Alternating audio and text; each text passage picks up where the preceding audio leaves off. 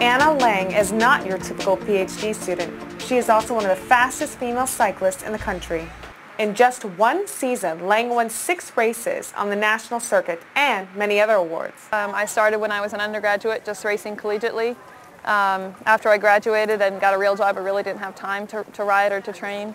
But coming back to graduate school, I started riding on the velodrome, on the track, and it really has taken off since then. I got my first collegiate national title, and then I added 7 more to that, and I'm now trying to go to the Olympics and really make it as an elite professional cyclist. What I love about cycling is the intensity of it, the tactics, the mind game of it, and of course the physical ability required. I really flourish on the discipline of it. I love training. I do love training, but racing is just, my eyes light up from it. I love it.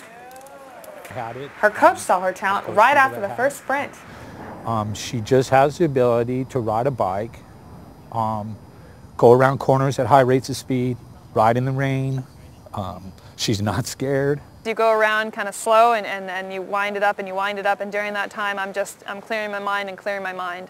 And I'm feeling my pedals as I'm just pushing over, and it's just intensifying. Just everything is just intensifying, and then you go. And then it's just, everything is just unleashed. And when you come around the corner and you look 20 feet ahead of you and you're going 40 miles an hour, there's nothing like it. She won several races early in her career, and she loved collecting those championship jerseys. So the year after I won my first collegiate title is when I won my first elite title. And that makes me really a true national champion. And I followed it up with lots of silver medals in the following years, but they'll become gold eventually. I guess I have an ego about it. I think that I can beat a lot of people, and I go out there and show that I can. And yeah, I also remain humble about it, but when I'm in the heat of the competitive moment, I just want to win. I just want to win. Anna is focused on cycling, but she's also pursuing her Ph.D. at the Jacobs School. She's most interested in earthquake engineering. I want to contribute to society one day and make a real impact, and going to grad school and riding is really the best of both worlds for me right now.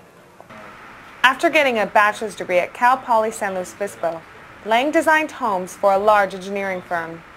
But a trip to Mexico after a major earthquake changed everything.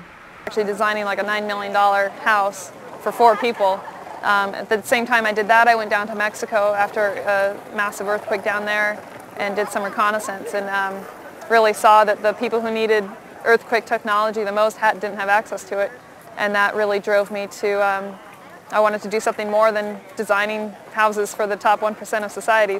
Anna's one of 8 female Ph.D. candidates out of 58 in the structural engineering department at the Jacobs School. Being in the minority doesn't bother her. Not something I've ever taken particular notice to be in a minority. I'm going to even high school and into my undergraduate. There are always a lot of females in my science and engineering classes. I think it just takes a confident female to not shy away from math and science, and really be in an environment where one can flourish.